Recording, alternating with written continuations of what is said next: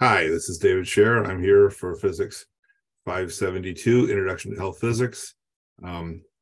We just finished an exam, and we're going to move on to topics related to radiation shielding and things that are directly related to health physics. Now, just before I turn on the video, someone asked whether it'd be possible to go over some of the questions on the exam once you get your solutions, and I'm going to give my answer on the recording for everybody's benefit. I'm available to talk to you about health physics and about the course before the exam, after the exam, before the homework's turned in, after the homework's turned in, whatever you want to do to talk to me about going over health physics, that would be great with me. We don't have enough opportunity to do enough example problems and do enough calculations. So I understand this can be very confusing for people. I would love to have those people who find it difficult to reach out, and I will spend all the time we need to make you comfortable with understanding how we set up problems, how we go about doing the problems, what assumptions are reasonable to make, etc. So I think that would be really good for people to find time. Now, I understand that this is a program for working people, and people have jobs, people have families, and nobody has enough time. But the limitation is not because of me. Reach out, and I will make time for any of you. So that said, I'm going to try to get the slides set up and share up the screen with that, and then we can go on from here. Let me see if I can move this, and I can't move it around. There we go. Yeah, oh, that's the one I want. I apologize for the time it takes to set this up. I've got a new setup with my monitors, and so let me share my screen. And this is what we're going to talk about. So I assume you all can see my screen now. And we're going to talk about radiation shielding. And there's a lot to cover here, but we're going to get through it. Okay. Now, so radiation shielding, the basic idea is relatively straightforward, I think. You have some radiation source, you have some composition of material, and you have a person or something you want to protect. And so there are three ways to protect ourselves from external radiation: time, distance, and shielding. Limit the amount of time we're in a radiation field, we limit the radiation dose. Increase the distance, and from a diverging radiation source, like a point source, we lower the radiation exposure. And shielding is the third method, adding material between us and the source so that it absorbs the energy instead of our bodies absorbing the energy, or whatever you want to protect. Now, charged particles, as we learned before, are charged particles have a definite range of material. So if we're trying to shield ourselves from charged particles, it's, at least in principle, possible to have sufficient material that we can attenuate all the charged particle radiation, beta particles, alpha particles, protons, pions, whatever. Now, if that's impractical for some reason, we can reduce the amount of the energy that the charged particles will have as they pass through. They deposit a set amount of energy per unit distance traveled, and so the particles that are emerging after the shielding will have reduced energy and therefore a reduced dose. Okay. And this is very similar. penetrating power, different radiations. We're going to focus on photon radiation in this lecture because that's the most complicated thing to shield. So we learned before how to look up what the range of charged particle is in different materials. It was a NIST website, so we can use that information to develop shielding for charged particles.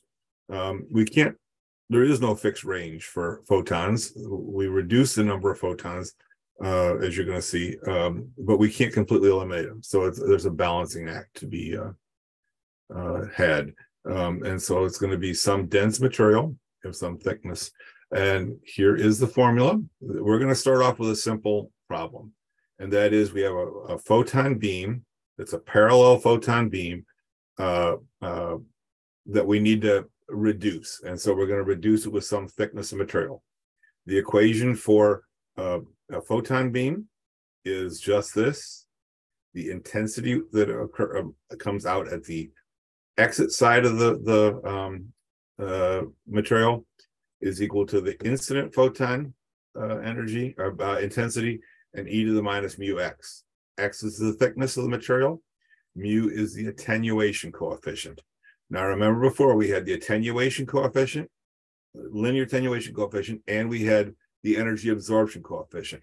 This is the attenuation coefficient. We're not that interested in how much energy is being deposited in the material. We want to know how much the material is removed from the beam, how much of the photon beam is removed. And so we use the attenuation coefficient for shielding. Let's see. So that's the basic formula. And here's the geometry. We have some incident beam. We have a parallel beam of photons from some large source. And then the amount of intensity of photons on the outward side exiting the shielding material will be reduced more and more based on the thickness of the material, the amount of material present. It's e to the minus mu x. And this formula is set up with flux. Remember, flux is the number of particles per square centimeter per second. It's a parallel beam. It's just so it's not decreasing. It's just staying the same. And then the flux on the other side is just like I said, e to the minus mu x. For dose, it's very similar. The dose rate coming out of the beam, the shielded dose rate, is the unshielded dose rate times e to the minus mu x also. Mu is the attenuation coefficient. That's just a fraction of photons being removed per unit path length. Okay, so far so good? Straightforward? Good. There's another way to set up the problem. Instead of using the attenuation coefficient, it's very common to use a concept called the half-value layer to do shielding problems. The half-value layer, or half-value thickness, is the amount of material that will reduce the beam by half. Now, the HVL, just like attenuation coefficient, depends on the energy of the photons. Remember, high energy photons had a different attenuation coefficient than low energy photons for almost every material. And so it depends on the energy, depends on the material. And the half-value layer is expressed in thickness, millimeters, centimeters, inches, some unit of thickness. How are the two HVL and attenuation coefficient related? So if X is, we'll call the half-value layer thickness X, okay? Then here's our formula. I is equal to I0 e to the minus mu x.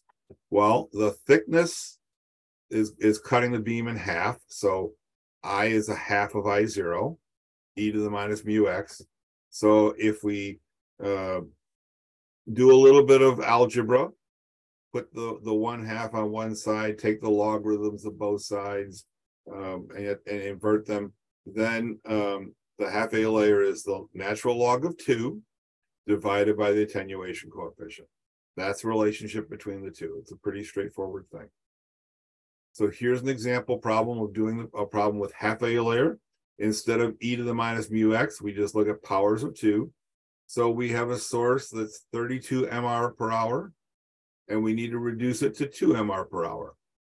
That means we need to reduce it by 32/2. We need to reduce it by a factor of 16. How many powers of 2 are needed to reach a 16, attenuation of factor of 16? Well, 2, 4, 8, 16. So it's 4 half-value layers. Oops. I'm going to move my camera a little bit so I can see the bottom of the slide. So for this material, I went and looked up the half-value layer of the gamma radiation from iodine-131. It's 0.178 centimeters of material. That's the half-value layer. We need 4 of those, so we need a total of 0.71 centimeters. This is pretty easy to do compared to the attenuation coefficient. We don't have to do any exponentials or logarithms. Just figure out how many powers of 2 we need. So that's a straightforward way to do a shielding problem. So here are some examples of the data that's out there, and we'll talk about sources of data in a bit, but there are these are examples of the half-value layer in millimeters and inches for some photon, some gamma sources for different kinds of material.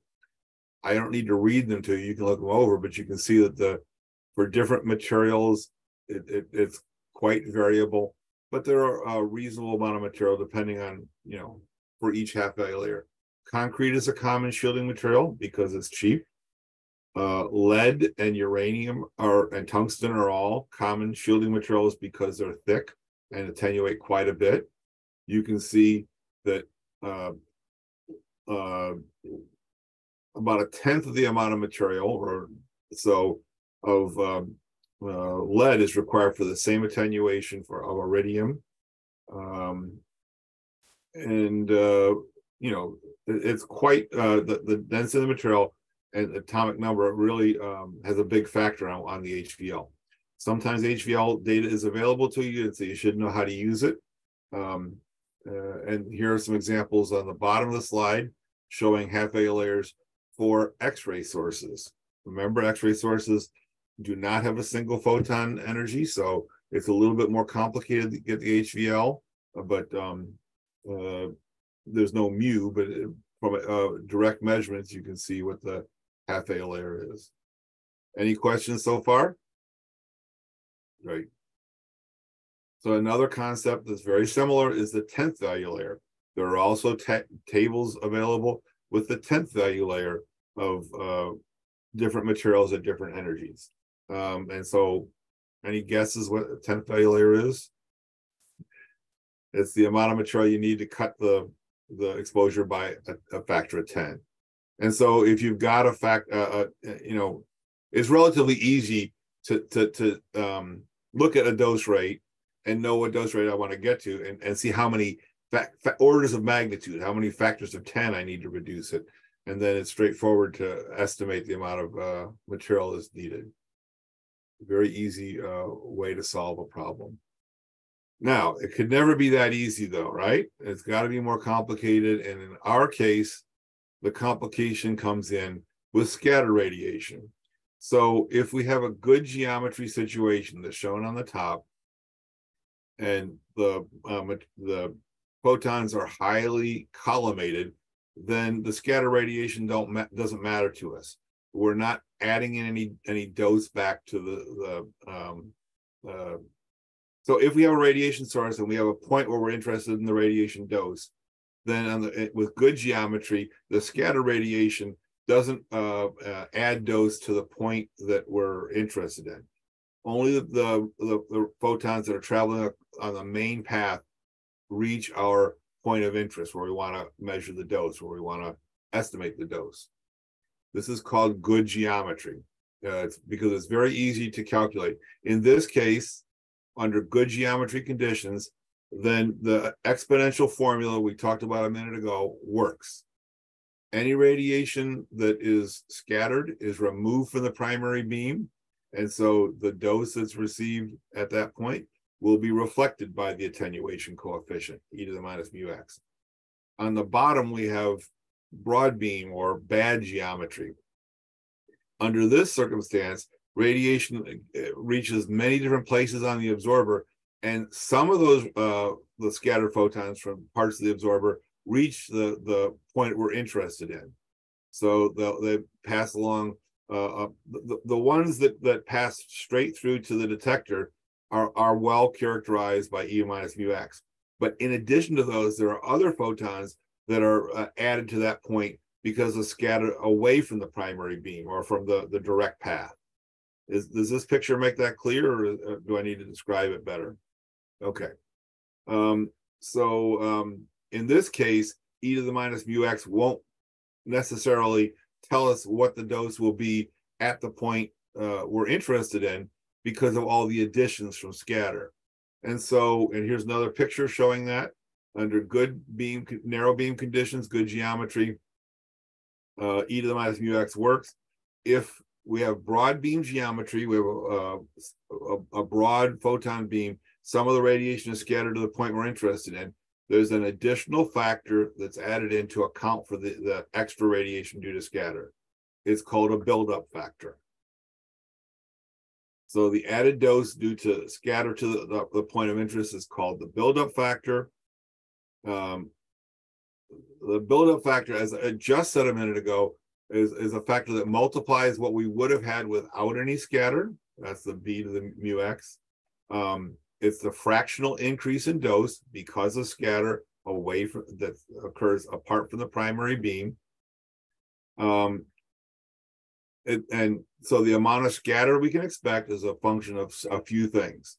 The energy of the photons makes a difference. If these are low energy photons, what's the primary interaction for low energy photons? Don't all speak at once. Photoelectric effect. Photoelectric effect. And on the photoelectric effect, essentially all of the photon energy absorbed, very little of it will scatter. At higher energies, we have a lot more Compton effect, right? And so that's where scatter occurs and where it contributes. And then the same thing for pair production. So the other thing that affects it is material. The kind of material we use, just like we had before, the amount of attenuation is dependent on what the atomic number is. The amount of scatter is also dependent on the atomic number. As far as thickness goes, it turns out that the way we parameterize thickness, I think this is on the next slide, well, one of the slides, is the attenuation coefficient times the thickness. That's called the number of mean free paths. So that combination will tell us what the buildup factor will be. So here's another graph showing us what buildup is. So the curve that's on the left side, this is a semi-log plot. Curve on the left side are the photons that pass through without being collided. The radiation that's observed is a higher radiation dose than that. It's the graph on the top to the right. This includes the scatter radiation, and the added dose at some point is a buildup factor, whatever multiplication. In this case, it looks like the buildup factor is somewhere around 2. The actual response is about twice as big as what we would expect from uncollided photons. Okay. Now, just as John told us, when we have very low energy photons and the photoelectric effect dominates, then the buildup factor is essentially 1. At higher energies, Compton effect or pair production, there will be secondary photons from those interactions, and the buildup factor will be greater. The buildup factor is based on the number of mean free paths, as it said, and it changes. It's different for values of Z. With higher Z, the buildup factor tends to increase more with energy. Okay, but there's more photoelectric effect at low energy for higher atomic number. Yes, sir. When you're talking about good geometry, that doesn't necessarily, and collimation, that doesn't necessarily have to do with image formation. Nope. At all. It's well, like it does, but we're not doing so in image formation for medical imaging, scatter makes a difference there too. Good geometry, bad geometry, scatter makes a difference because when you have a lot of scatter, it tends to make the contrast, the dark and the light in the image decreased. Okay. Yeah. So scatter sort of washes out the picture you would otherwise see. But when you say it's collimated, you're talking from the perspective like the machine has collimators. Yeah. What I'm talking about, not like you tuned them finally. What I talk about in this case, when we're talking about high collimation, yeah, we're talking about pencil beam. So even if you have an image size, a field, a radiation field that's 100 centimeters by 100 centimeters, that's not a very big X-ray field, but it will still add scatter. So when I'm talking about well collimated good geometry for this purpose, it's you know, centimeter by centimeter, something very small, millimeters. That way, all the scatter that occurs moves out away from the beam. No incident photon reaches the absorber and then is directed toward the detector. It's all passing straight through. Does that help? So for a typical diagnostic image X-ray, you would consider that good geometry or broad? That's bad geometry. That's bad geometry. Okay. That's bad. This idea of good geometry might be used in a counting lab situation. Oh, okay. But it's not something that we use it more. I'm using it more to explain the idea of what buildup is and why does e to the minus mu x even exist? Well, right. It accurately describes the narrow pencil of beam that's passing through and not adding in scatter. It's more for the purpose of explaining the idea than a practical situation. Most situations that we encounter are broad beam situations. Okay, yes, Richard. Sorry, I had to find the unmute. No. I understand that there may be some conditions where additional radiation can be created through certain attenuation or certain sources that will attenuate a beam. And the question is that what we're talking about here, or are we talking about radiation being deflected and its direction being right? changed? So we're talking about photons. So new radiation being created is often due to like neutrons. What we're really talking about now are secondary photons that are due to Compton scattering or something like that. So photons, the photons are being redirected toward the area we're interested in. And so that our e to the minus mu x ideal situation doesn't apply because added radiation is being directed toward our point of interest. Does that make it clear, or do I need, or am I still obfuscating for you? Well, so in this case, are we talking about the additional radiation, like from the Compton effect? Right.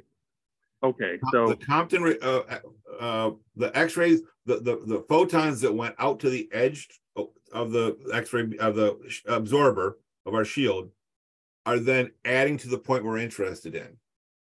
They're scattering, and some of them are going toward our detector. Not all of them, but some of them are going toward our point of interest. And so they're adding up in addition to what's passing straight through. Still? Okay. So if it helps, this like used to be explained to me like a bouncy ball. So basically you're not losing any of your bouncy balls. You're not creating any new bouncy balls. They're just moving in a different direction. Yeah. And then when it moves into a different direction, if you put your basket, somewhere and you throw a bunch of bouncy balls, a random amount of bouncy balls could come back, if that makes sense, when you're dealing with broad spectrums. It does, and that's the distinction I want to make. So we're just talking about something being scattered. In other words, it goes in one direction and then it's being redirected, and that can affect where our detector lies.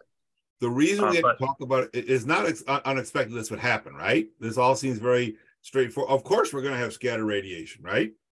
The reason it's a problem is e to the minus mu x, that calculation is with everything that gets touched is eliminated, right? So e to the minus mu x is, if there was a Compton interaction, e to the minus mu x says it's out of the beam. We count that out.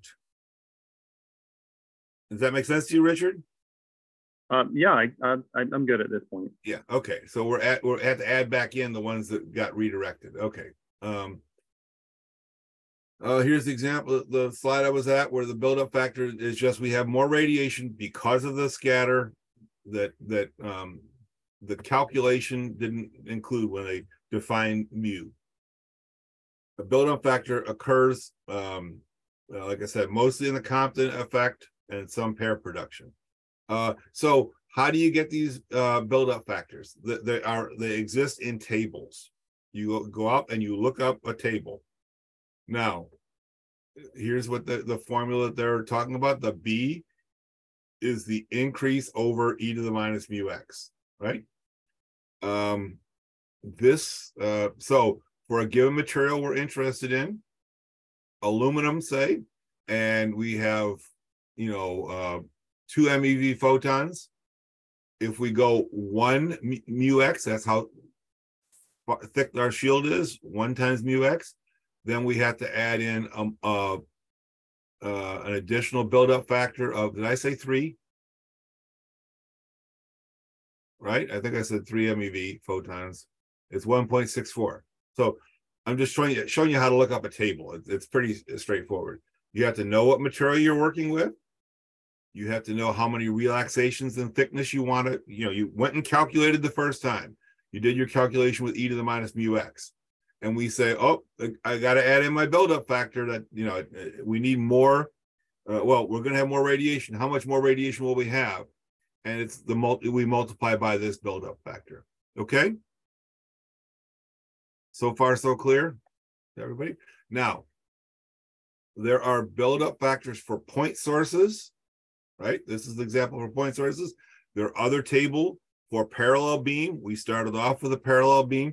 So yes, John. Is it like if you had something in between these numbers, is it like a linear interpolation between those? Okay. A linear interpolation is going to get what we need. I don't think these are linear functions, but I don't think it will matter. For purposes of shielding, we just need to get a shielding that's going to be thick enough to attenuate what we need. And we'll do it. And we always throw in a little bit of extra thickness for Alara, right? If we figure out it's, pardon me? Safety factor, like engineering. Yeah, safety factor. But I was going to go sometimes the way you choose the safety factor is, suppose I calculate, I'm going to use concrete blocks, and I calculate I need 7 inches of concrete. Well, concrete blocks come in 8-inch blocks. They don't come in 7-inch blocks. So for economic reasons, for construction reasons, it's easier to move up to the next standard thickness that you can buy.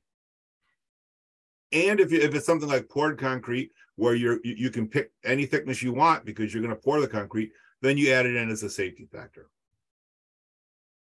Those are sort of the practical ways we go about solving these problems. So, for example, when you use lead to shield an X-ray room,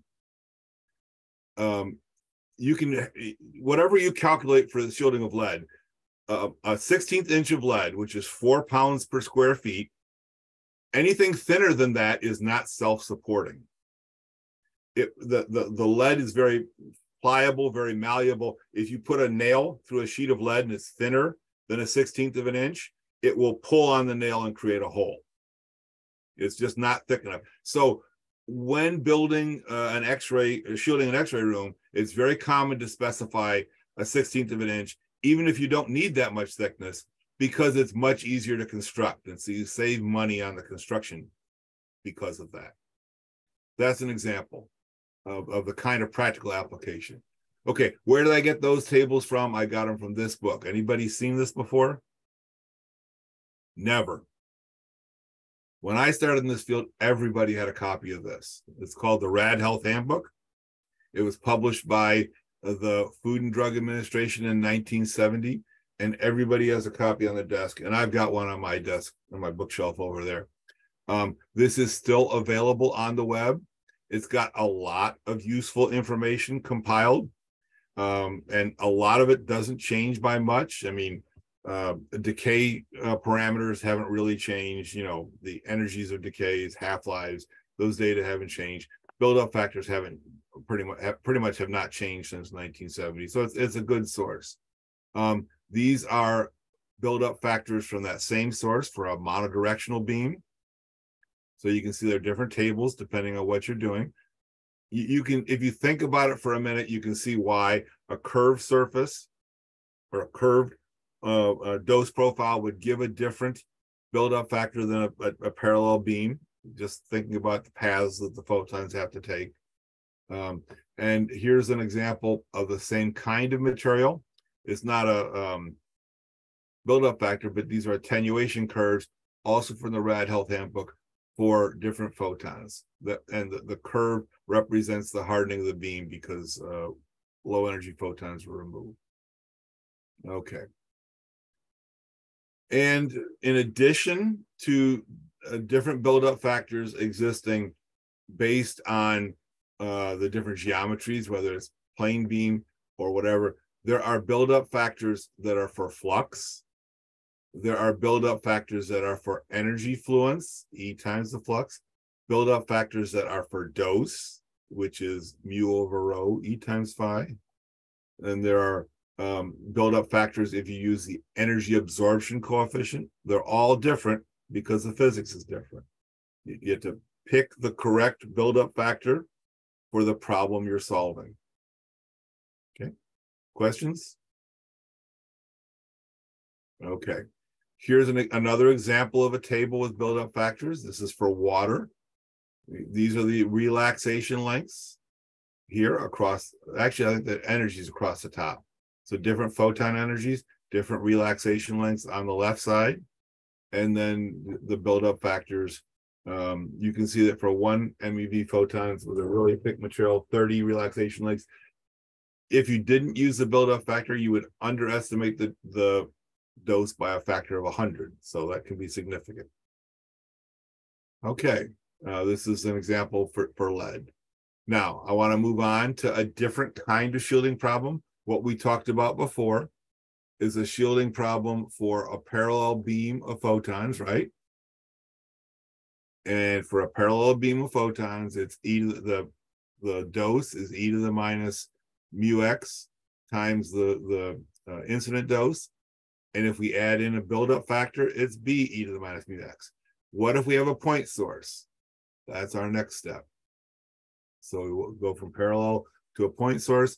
Well, in that case, the energy is the dose is reducing by distance by the 1 over r squared factor, right? That we learned about with fluence. So in this case, the dose for at some point based on shielding is the prime is supposed to represent a rate. So this is the dose rate, is the initial dose rate at some given distance, that's d0, e to the minus mu x, r0 over r squared. R0 is whatever distance we measured the dose at originally, and r squared is now the distance from the point source that we want to get to calculate the dose at. This is all pretty clear to everybody? Okay, so the next kind is a little bit more complicated. It's a line source. So if we think about the line source as a whole bunch of point sources, each little point source has activity of the activity divided by the length of the whole thing, right? So many microcuries per centimeter. And we add up all the contribution from all the little line sources. Then our dose is the activity. Well, use the one at the bottom. This is straightforward. This is calculating it all when the energy fluence we talked about before, and this is with the dose. If we use so we remember before we talked about the gamma factor, which is how much dose at a specified distance per unit activity, right? If it's 1 megabecquerel, then the gamma factor might be how many microgray per megabecquerel at a meter, right? Is that clear? Then the dose from a line source is the gamma factor times what our activity divided by the reference activity. If it was per megabecquerel and we have 10 megabecquerel, then it scales up, divided by the length of the source times the angles that the total angle that we experience viewing the object at our point of interest, divided by our distance. So how do we get these angles? So if we know that we know the length of our source and we are, 10 units of length along the distance, and the distance we are away from the source is 5 units of length, it's h, then the tangent of our angle is going to be the rise over the run, h over however long we have. Is that clear, or am I confusing people? Okay. About this point in a different class, someone asked me, could you give us some resources to remind us what a tangent is and transcendental functions? Everybody has a different level of comfort. The point is, go ahead. I have a question if I can jump in. Go for it. So I understand the geometry. My question is what is can you give me an example of a line source? A physical application of how this would exist. Yep, I will do that. And I've got an example problem right here. Okay. Oh, sorry to steal your thunder. That's okay. My thunder is still intact, but I don't think the slab source is confusing. I don't think the point source is confusing. So I did a line source. Okay. As an example. So we got this gamma factor. So all the stuff. So I've noticed in some of the homework problems, people are calculating activities and calculating exposure rates from first principles. If you've got a table of gamma factors, you've got tables with specific activities, you don't really have to calculate those directly. We did that basically so you'd understand the science behind it, but it's perfectly okay to use. For the rest of your lives, you're going to look up gamma factors. You're not going to calculate gamma factors using these formulas. So it's okay to look up gamma factors. I gave you a table with, I don't know, probably a couple hundred gamma factors for different isotopes in it. You can use that. There are lots of good sources, reputable sources with the gamma constants or specific activities. So if you know how much material you have 10 grams of something, you don't have to calculate it all with the lambdas and the Avogadro's number. It's okay to go look up what the specific activity is and use it that way. Anyway, the formula, it turns out, is this angle, right? You multiply this angle divided by the length you are away from the line source. And this is the length, this is the activity per unit length of the source. It's the activity divided by the length of the source times the gamma constant. This, remember, the A0 is just our normalization constant that was used to create the gamma factor, the gamma constant. Okay. I did a couple of plots to show you what the line source dose profile looks like as a unit of length. So if you have a very, if you're very close, the distance divided by the length of the line source is very small, then this formula, the angle divided by h, is much less than what you'd have for a point source. So when you're very close, an extended source is always a lower dose profile than the point source would be at the same distance. And when you're very far away, the line source relative to the length of the line source, the line source essentially becomes the same as a point source. Okay. So it's comforting that these 2 points are make sense. Okay, now here's a problem that we were going to do.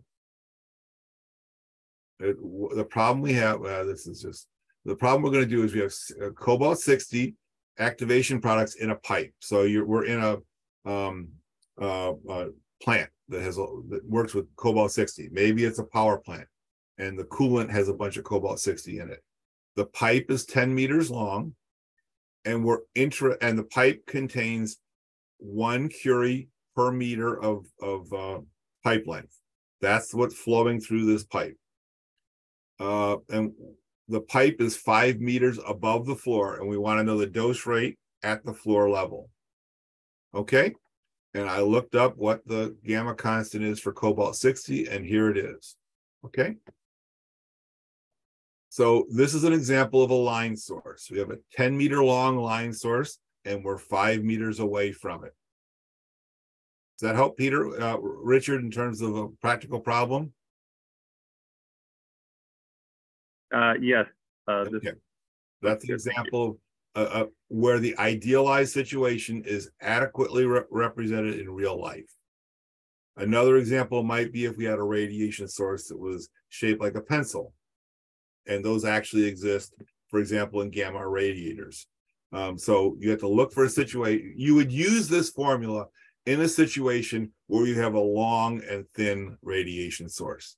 Okay, so what I did for this problem is the pipe is wrapped in concrete. It's surrounded by concrete in 30 centimeters. So here's our situation. We have 30 centimeters of concrete around our pipe. So 30 centimeters is about a foot. Okay, the pipe is 10 meters long, and we're standing 5 meters away from it. Okay, so how do we solve this problem? First thing we have to do is figure out our angle. Well, I chose 10 and 5 feet because that means that the pipe to the right and the pipe to the left form 45-degree angles. Does that make sense? So if I have the same distance across and distance down, that's a 45-degree angle. The other side is also a 45-degree angle. So I have a total angle of 90 degrees, which is pi over 2. Calculate what the dose rate is using our formula right here. And it's, we looked up the information. Oh, that's, yeah, here it is. The dose rate that's our dose constant. This is what the activity is. That's pi over 2 is the angle. 5 feet is the L. Those are all the things that went into my formula. Dose rate constant, the angle, the activity times the dose rate constant divided by the length, that's dose per unit length, and H is a distance away is 5 meters. So that's all that goes into this. And so I solved it.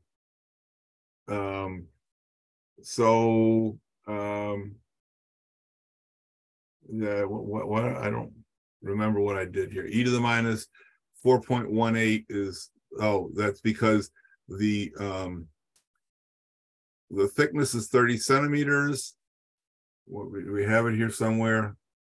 Yeah, the mu times the mu over rho times rho is times the thickness is 4.18 mean free paths. Okay, that's how far we is. So e to the minus mu r is this. So that's d e to the minus mu r would be this. So I have to go look up for mu r is 4.18. I go look up what the buildup factor is. Remember, on one of those tables, point source table.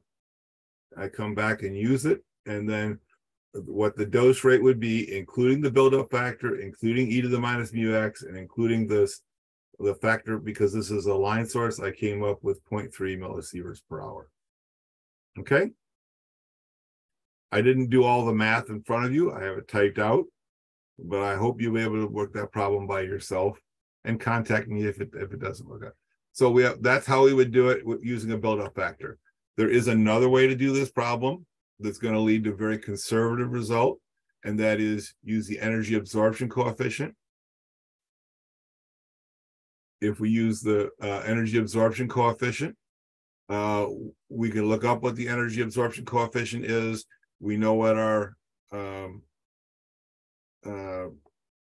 thickness of material is. Then if we use the energy absorption coefficient, we would have a 1/2 of a millisievert per hour. So if we calculated it just the attenuation and no buildup factor, we would have had a dose rate, just the e to the minus mu r, right? We would have a dose rate of 0.5 millisieverts, 0.05 millisieverts per hour. That was way too small. If we use the buildup factor, we figured out it was 0.32 millisieverts per hour, which is more realistic. So it's important to use the buildup factor because we would have underestimated what our dose is. Yes, John. What is the mu r? Is that's how mu? far mu times the distance that is the thickness of material. Okay. Actually, I think this was, yeah, r was the radius of that pipe, this 30 centimeters radius of the pipe. Okay. And so, yeah, so that's one kind of source. Another kind of source is a disk source, a plane source. Yes, John. Is your hand still up from before? Sorry, just didn't lower it. Oh, that's all good. Okay, so I'm going to do another, set up another problem. This is a disk source, and for some reason I didn't do the derivation on the other one, but that's what I'm going to do now. This is not a problem you'll have to do. I'm just going to prove to you, do a derivation to tell you what the formula is if we have a disk source. So here, let's consider our source to be a ring of thickness dr, and the ring has a radius of r. So what is the thickness of the material that's there? It's 2 pi times r is the length of this ring, and dr is the thickness of the ring, right? So that's the surface area of the small ring, just a typical ring. The distance away is, if we're going to call the point we're interested in z, and we said the radius is r, then the distance is squared is z squared plus r squared. So that's what any little differential line of source is. Now we add up all the little differential lines. So from r equals 0 all the way out to r is equal to capital R, right? So we've got the gamma source right here. 1 over r squared, how far we are, times, yeah. So the area of the whole thing is, the area of this thing, of the little ring, divided by the area of the overall thing is 2 pi r dr over the pi r squared. So the activity is divided up into these little bitty rings divided by the area of the whole thing. That's the fraction of activity that's in the little bitty ring. Clear so far? We add all these up by adding up the radius from 0 out to r, and that turns out to be a logarithm if we do this formula. So the dose rate due to a disk of radius r is our activity times the gamma factor times the natural log of z squared, or divided by r squared, the natural log of z squared, how far away we are, plus r squared, the radius of the ring, divided by z squared. This turns out to be the formula that you use if you've got a plane disk source. So plane meaning flat, not plane meaning ordinary. So a flat disk source, this would be the formula that you would get as a result of that. What's an application you could use this for? This kind of thing is common. I don't know, it has been used in situations like, let's suppose there's a dirty bomb that goes off, and it was a 10 Curie source, and it's spread out over a certain area. What will the dose rate be to people who have to walk in that area? And so this is the kind of calculation you can do to get the dose rate from a flat plane covered with radioactive material. that make sense? So I just want to make you familiar with this formula. It's not a calculation that I've done often. We don't usually deal with plane sources, but that's an example that you might see at some point in your career. So in the course, you should be made aware that this formula exists and it's out there. There's another one that may exist, but is used more frequently. And that's instead of a disc, let's say we have a hockey puck. And in addition to material being in the hockey puck, there's attenuation as the material passes through the hockey puck. So this is a tank of water containing radioactive material with some concentration of radioactive material. What will the dose rate be at some distance above that tank of water? Same kind of thing. You do it by a little bit of calculus. You have e to the minus mu r. You have a bunch of disk sources, right? Each layer in this tank of water is a disk source that we just solved right here. So we have those disk sources. And in addition to the disk source, we have attenuation that occurs because of the material it has to pass through to get to our point, right? So we add up all the attenuation factors. That's sort of separate from the dose due to each disk. And then we find out that the dose is just like an individual disk source times 1 minus e to the minus mu t. Okay, it does have a factor of t, which is the thickness of the tank, the height of the tank, the depth of the tank. There's another formula that you might see in some situation. It would make sense to use, for example, above a swimming pool type reactor, where you have a depth of water and you have a certain concentration through the water of some contaminant, maybe cobalt-60 or and anyway, you can figure out what the dose rate would be from that. Another kind of shielding problem that comes up is from immersion in a cloud of radioactive gas. So in this case, we're looking for what is the dose rate at the center of this cloud. And we're going to consider each little shell that's half of a sphere and add up all of the attenuation, add up for that, figure out what the attenuation back to the center is, and add these up for all of the such little shells. It turns out the dose rate in this case is the gamma factor times the concentration times 2 pi divided by mu. As the sphere, we count all the spheres out to infinity. So this is the dose rate due to a semi-infinite cloud. That does become important in power plant situations where you sometimes have noble gases that may be present in a large area, like a containment vessel. Okay, so those are the situations, the shielding situations that we might face. I didn't do a lot of example problems. I'm going to do some example problems and record them and make them available to you on Panopto.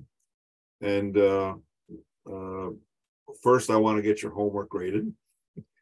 I'm sure you're anxious to see that too. So do I have any questions about the different types of shielding problems we face? Dr. Scher, Yes.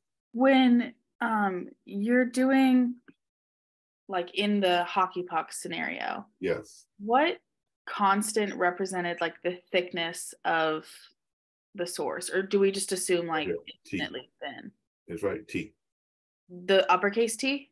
Yeah. Okay. That's how deep the tank is, or the thickness of the material. Okay. Okay.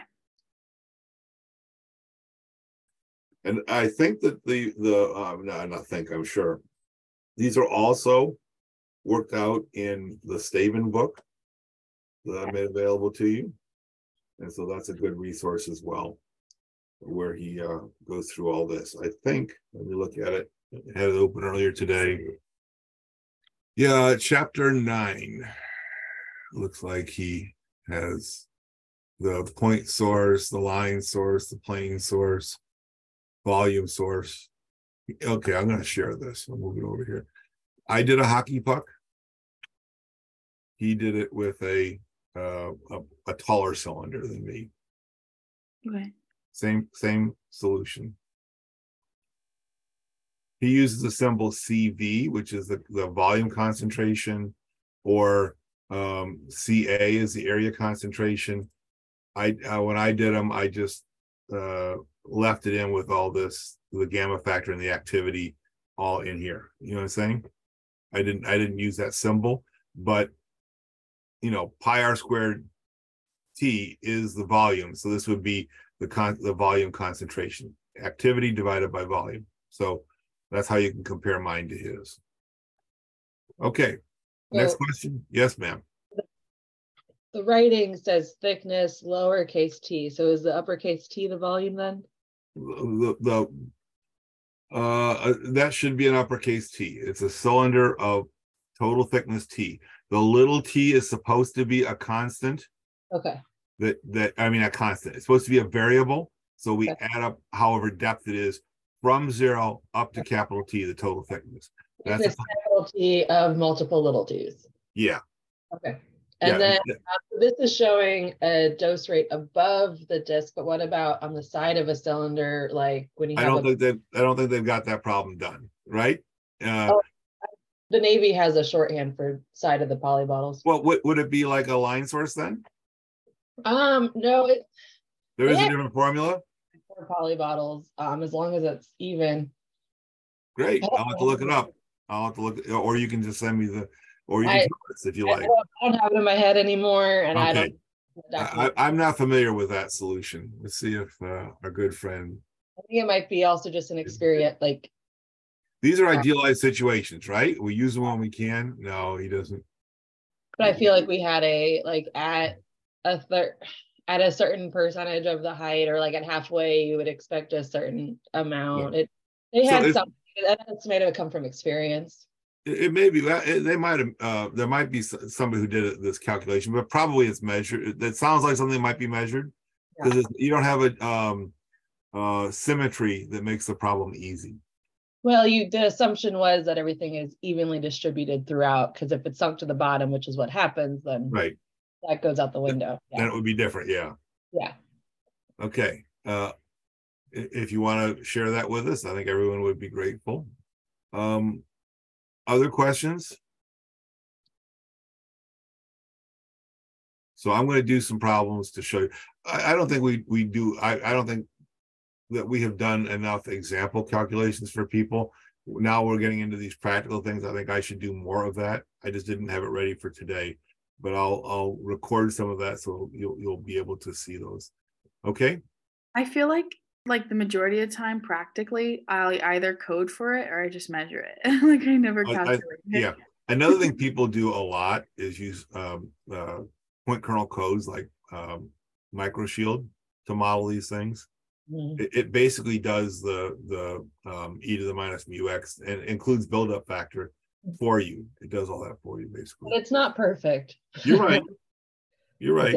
It's still modeling software, but it gets you close, right? Yes, it does. It gets you in the ballpark, and then you have to use a little bit of judgment. Yep.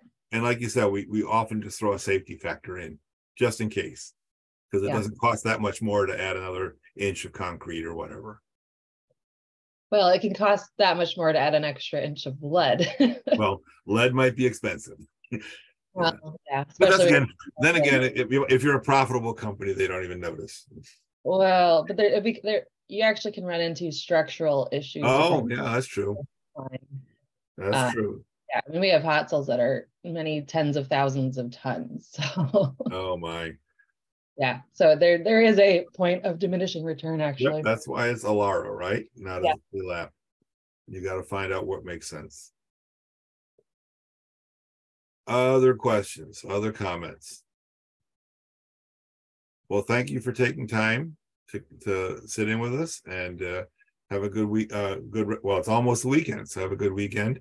I will get your test back to you as soon as possible. I haven't been able to yet. Yes, sir. Dr. Sure. I had a question about like advising and Yep. like, are you still like the main contact for advising for the? I'm the only guy you've got. Okay, great. Okay, so you want me to? I'm going to stop the recording now, Mhm. and we can talk about advising. I mean, no, is it a general question that everyone else who's not here might be interested in? We can talk about that. Well, I Is it- was gonna Mhm. the lab, the instrumentation lab over the summer. Yep. I don't think the dates are posted for when, because that's They just like are. a week-long lab, right? I will show you. I'll show Okay. everybody else right now how to find that out. Let's use this one. Yes, there are summer classes other than the lab, at least on There's the one summer class in health physics, Mhm. and there are of course the other ones that we do. Let's see. So let's go to let's open a new window. You all got this now, right? This is not something that's surprising to you to see the Access ITT. Mhm. All right, and we're going to go to Banner. That's where you register, right? And I'm not a student, so I have to go through other routes to get there. I'm going to go to the course schedule, class schedule. We're going to choose summer. This is all familiar to you guys? If not, you're getting a lesson. So we're going to physics courses. I'm going to pick in particular 550. That's the lab course. Just to go there first. And here are the schedules. Now, the dates for the first session are June 5th through June 9th. And so those are the class times on all those days during that range. That's where you will be on campus during those time periods. You know, where the lab is located. I think it's got a room number on here, right? The second week is June 12th through 16th. You got a class at 8 to 9:30. You have another class 1 to 2:30, and then you go off and do the counting labs. And is that just the lab? Is there any coursework like throughout the summer, or is it Yep. just that? Okay. Nope. There is also a Blackboard type course that goes with it. This is just the time you're there to to collect your data and to physically touch the instruments. Okay, so we do actually have, there's classes outside of that week then. There are other assignments. I Okay. don't think that there are. I've never taken it, but I don't think that there are other meeting times outside of that. But I think there are other modules you have to do in addition to the time that you're present. Okay. You know, writing up all the labs, for example, and answering questions about the instruments and all that. Okay. Did that help? Oh, the question is what else is available in the summer? And the only other class, there are classes like the Sci 511, Sci 522, you know, those professional development type courses.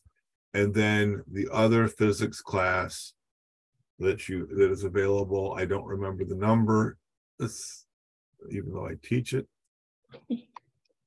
It is, I don't remember the numbers for everything. So it I is, think it's operational health physics. that's it. And the number is 577. And there are a few people signed up already, 7 signed up now. Oh, we can sign up already? Pardon me? Can we, I didn't realize we could sign up already for classes. That was going to be my question, when we can start talking to you. I think you can start signing up for fall classes already. Oh, wow. I'm pretty sure people are now, like a week ago, people started signing up for fall classes. At least I started getting emails about a week ago. Oh my God, Sonia, we're behind. We're behind. It's okay. You know, let's go look at fall. Yeah. Okay, I'm going to stop the recording because we've seen enough. I think our guests have seen it out of the guess isn't the right word, but The general answers have been answered. yeah. Then I'm going to, so let me go back, and so let's stop the recording. Thank you all for your attention. And